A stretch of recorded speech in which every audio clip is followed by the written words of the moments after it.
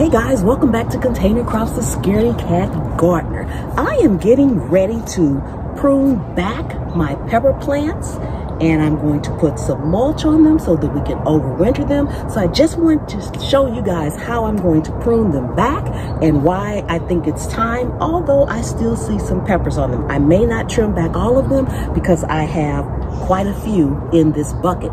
Our temperatures are crazy right now. Right now it's like 35 degrees. It's supposed to be 78 today. Yesterday it actually reached 75. So they still are flowering. So I may leave them alone, and I may just prune a couple of the ones that look a little bad today. I'm not sure, but I'm gonna take you guys along with me. If you are new to the channel, welcome, welcome, welcome. Take a second and subscribe to the channel, turn on the notification bell, and go over to Facebook and join my Facebook group over there, Container Crops. We've got a lot of interesting things over there. You can post your pictures, your videos, and if you have a question, I'm sure you'll get your answer. Okay, let's go ahead and get into it. Show off your fantasy reality, whoa, that's yours, but I'll keep doing mine. You'll be living your good life, catch a glimpse from the outside all the time. Okay, so I have a few peppers out here that I'm going to grab. It's only a few.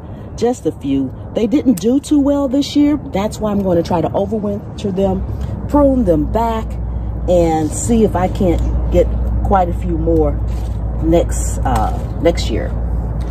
These got a little purple one over here. I'm going to grab it. These are mini bell peppers in here as well as regular ones. That beautiful purple one right there. And I have a couple of other ones on here, but I don't think they are ready. And I might grab them anyway. There's a little mini one over here. Grab these little mini ones. So I planted mini and I planted regular ones.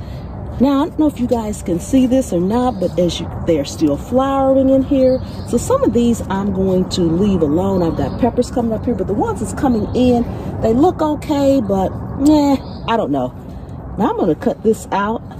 All the way out. I have a couple of things in here that I'm just taking out all together here. Taking them out all together.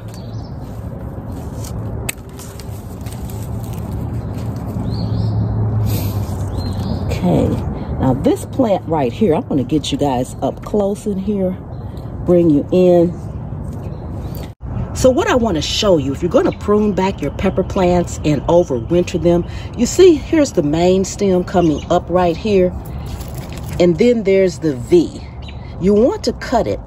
You want to leave the V and cut it about an inch or two right above the V. So you're cutting all of that off your main V, and that should help them bush out and come back. And that's on each one of them. Your pepper plants come to a V at some point in time, and you want to trim them back just above that V.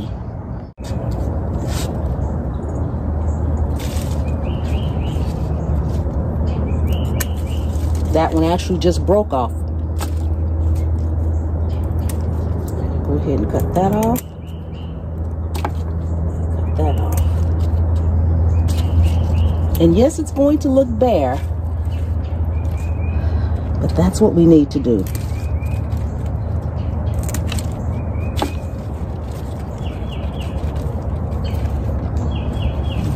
that.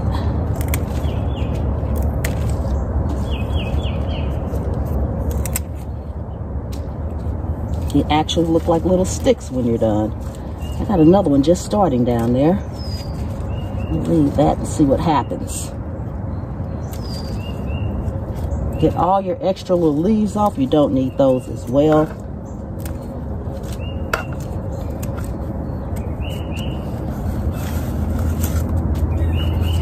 This other stuff you see in here is garlic for pests. That stays. That stays. Okay, I'm going to go ahead and trim this up, and then I'll bring you guys back when I get ready to add the mulch. Okay, so we are back, and what I have done, and I just did this with regular scissors because they're not thick branches. You want to find, starting from the base, go up until you get to that first V.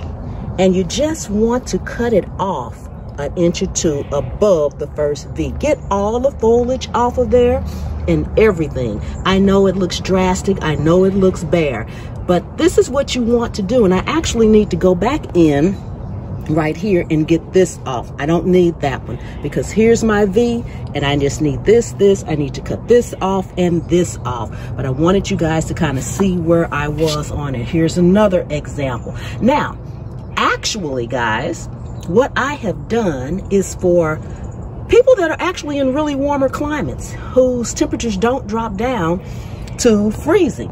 However, I'm not so convinced that I can't make this work in my climate. And I'm in zone 7B, and right now it's about 35, but it's supposed to be 78 later, and that's the way our temperatures work.